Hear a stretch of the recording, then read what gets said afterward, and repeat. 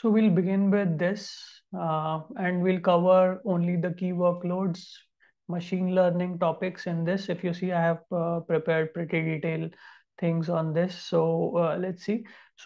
So what is artificial intelligence? Where the human, where a software tries to become a human, right? Or they show human-like capabilities. Like if you ask, plan a trip for Manali, then the answer that you will get is from somebody who is like a person, right? So the output that you get from Chat GPT and also that where computer tries to behave like a human or show capabilities like human. So that is called as artificial intelligence. So in the starting, what they have done is they have covered the key workloads, right? So key workloads is like what all the various applications of AI that is there, right? They are using machine learning, knowledge mining. So I will cover these topics because these are in detail. So when I cover the detail of each one, I will cover that particular. So in this video, since we are starting with machine learning, I'll cover only the machine learning portion, right? So machine learning comprises of two things. First is computer and other is mathematics. I would say first is mathematics, then computer. So you try to make some logic, right? That like if you pass X, how you will receive Y. So when I say X, Y, I can take an example of an ice cream seller, which is there in the course. Let's say if the temperature in Delhi is 25 degree, then let's say 10 ice creams are sold. If it is 26, then I can say maybe 19, right? Or if it is going 35, then let's say 40 ice creams are sold. Right. So it's like you have to predict if this is the temperature, then how many ice creams would be sold. Right. So for that, you have to design an algorithm, right? And that these algorithm we decide using mathematics, right? And then once that algorithm is decided using computer, we implement it. So at a very high level, you can understand that this is what machine learning is, where firstly you involve the mathematics part, right? Once the mathematic part is done using computer, you just implement that part. So if mathematics is not there, only computer will not be able to do anything. So that is about machine learning at a very high level, right? So we'll cover rest of this as we cover more topics, right? So let's go here. What is ML, machine learning? Okay, so it's a function. As I told you, I gave you that example, right, where I told you that ice cream person wants to predict how many ice cream would be sold as per the temperature, right? So defining that function is called as process of defining that function is like training that model, right? So let's say here we have temperature and here we have number of ice cream. So to come from temperature to ice cream, designing this function, right, where we pass the x and we get the y. So x is what? The temperature, and y is what? The number of ice cream, right? So we train our model where we pass this temperature and we predict that, okay, we create a generic function by which you will be able to predict, let's say if the temperature is 40, then if 60 ice creams are sold or not, right? So you even have seen some questions, right, where they give a series 1, 2, 4, 8, then they ask you what will come, right? So there you use human intelligence, right? And generally the answer is the next one, which is very, very easy to predict, right? But here the sequence would not be that much easy, like because you are telling temperature and it's not that uh, if 25 is the temperature, then 50 ice creams are sold. If 50 is the temperature, then let's say 100 are sold. So these are easy to solve, right? Where you see the direct things, correct? But in machine learning, we are trying to solve hard problems. Okay, so I have given the example here, the same one that, okay, the ice cream vendor example, which they have taken, where they have considered various factors.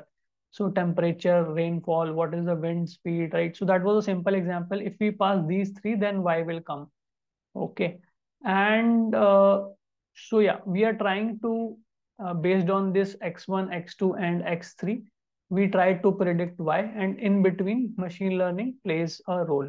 Okay, so this is the same function that is written. So machine learning with the mathematics try to create this function on paper, then computer implements this function and it becomes machine learning, right? So now what is training data? So on we make observation on the past things, right? So you have this ice cream data for past 15 days. So using this data, you know what was these conditions and you know the number of ice creams, right? So selecting that what all factors will affect a particular thing is called as feature engineering, or there is a word called as feature selection. Like what are the features which are responsible by which we generate the output. So all these are also called as features, right? And the output you create is called as labels. So these are the jargons here. So feature means the things which will on which you are operating, which is the input, and labels are the output, right? Because there can be more than one output as well. Okay, so based on the existing data, we try to make, this is one type of where we know the existing data. Okay, so that's what it is. Now, how it works. So first of all, there is data that is coming, right? That ice cream data.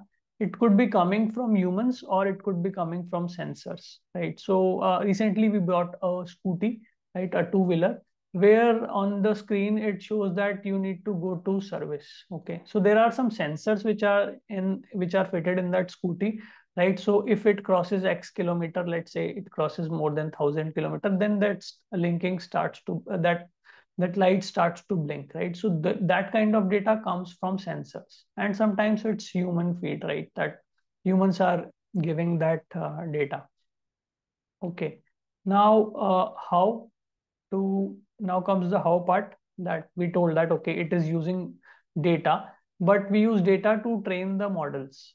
Okay, and there are two kinds of output it can give. One is prediction, one is inference. So the difference is, prediction is when you make something for the future. Okay, what can happen like this, right? So which is, so if you see the English difference, you will see that prediction is mostly for the future. Inferences is like you have the data, right? And you are you have the input and both the output, and you are using that and making the inference out of it, right? So yeah, there is a question also that comes sometimes, right? So which I saw in one of the dumps that I saw, or online practice paper I can call it. So first thing, so there are three things in machine learning, right? Firstly, you select the data, which you select by something called as feature engineering, right? You select the features, you train the model, right? So training the model is improving that fx function, the function that I told you, so that it can predict more accurately, right? It's not that the answers would be 100% accurate, right? We try to bring it accurate, right?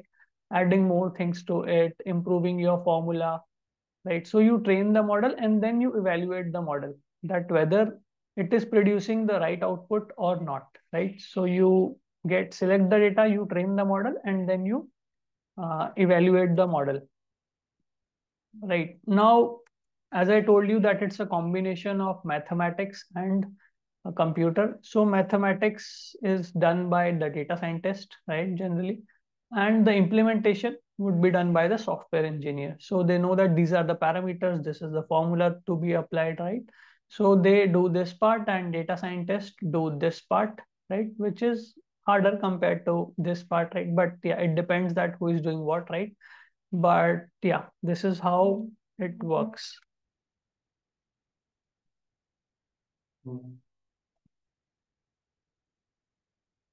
So now to explain you this, I will go to the Microsoft documentation.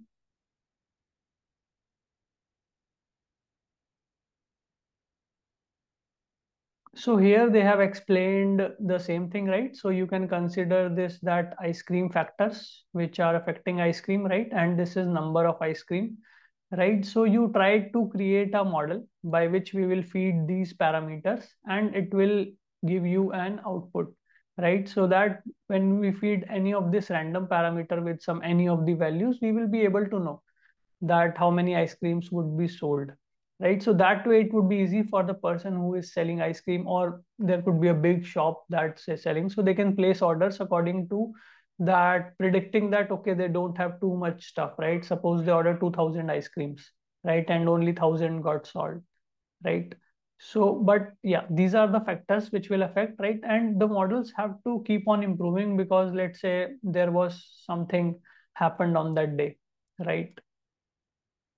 And that has adversely affected it, right? Let's say that prime minister suddenly visited, right? So that was not considered in this factors, right? So that can affect things. So model keep on improving based on the data that we keep on feeding it. So machine learning is of two types that's explained in this course. One is called as supervised and one is called as unsupervised. So the simple difference between this is here you know the input and the output. So basically you have some past observations, right? But in unsupervised, you don't have the result. Okay, so the example is that you go to a forest and you found that there are various plants, right? Various flowers and plants are there, and you want to know that, okay, what are their categories? So if there is nothing predefined, right, you will find the word this predefined. If there is nothing predefined output, then it's clustering or unsupervised, right? But where you have some predictions, right, you know already the output. You have to tell that which one is what. Okay, then it is supervised learning. In supervised, there are two kind of algorithm. One is called as regression. In regression, what will happen is the output will always be a number. Okay, so if there is any question where they ask about predict the sales, right, which would be a number or something which is a number, right, where you want to predict that how many people will come to the stadium to see the match. So then we use the regression algorithm, okay, which is a supervised algorithm. Now classification comes is that when you have binary information, right? So for example, whether the person will have diabetes or they will not have diabetes. Okay, so you have to take an answer between yes and no. Okay, and sometimes you might have to classify also. Then the answer would not be, for example, there is a movie. Okay, it could be a science movie, it could be a fiction movie, or it could be a science fiction. Okay, the both can be there. But science and fiction words you are already aware about, right? So if you have a predefined category and you are classifying, then it is called as multi-class classification. Basically, it will fall under classification. But if you don't know the output, right? So there is an example also of brain hemorrhage that I saw a question about.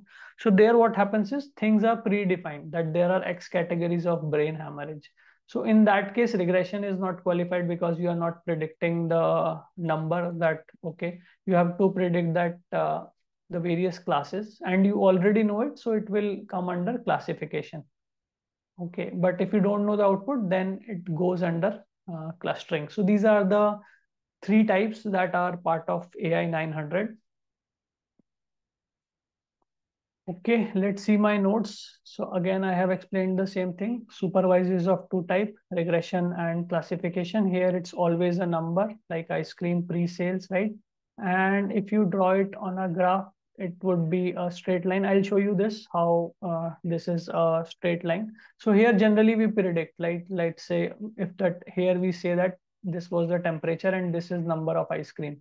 So you predict on the graph that, okay, if the temperature is increasing, so you put the actual data, then you draw a line, and then you try to make a line in such a way that it can make the accurate prediction.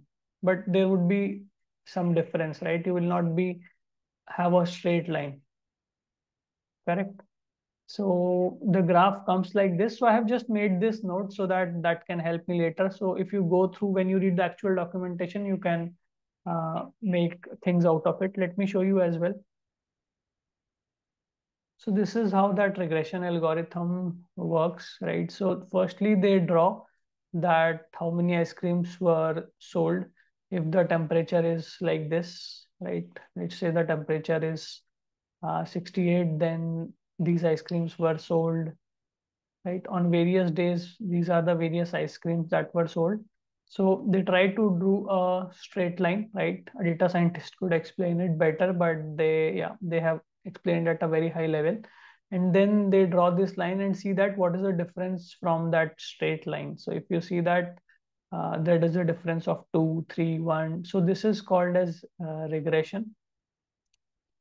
Okay, it comes under supervised, right? Another one is classification, which comes under supervised, where we try to make no, yes, or multi-class classification. But here we generally know the output, so we can draw this, right?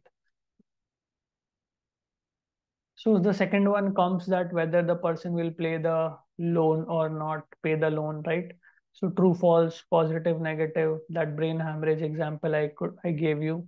Even this classification also, because the movie can be both science and fiction, right? So if you know the predefined category, then it is a classification, right? Because here you are not predicting number. Okay, number is here in regression. Here, either it is true, false, but if you are doing a predefined category, then also it's classification. Okay, then come clustering, right? Some questions would come from this, where you don't know the output, right? As I told earlier, there are two things. One is feature, one is label. Label is nothing but your output, and feature is your input. So if you don't know output, you are predicting things, then it is a perfect example of clustering. Okay. And you don't know even the output, right? Here you know that movie could be science fiction or some category. But when you are categorizing a plants, maybe you don't know that what all plants are those or flowers are those. So you just know, okay, they have some features like they have leaves. Okay. And they might not have leaves. What is the size of that? But you don't know that what would be the output when you are finding that. So here the examples are given that you are trying to organize documents based on similar text. Okay. They have similar text, but what kind of text you don't know. So that is an example of clustering. Okay. Similar patients. So there are patients who are having similar kind of symptoms and results, right? Or similar purchasing habit.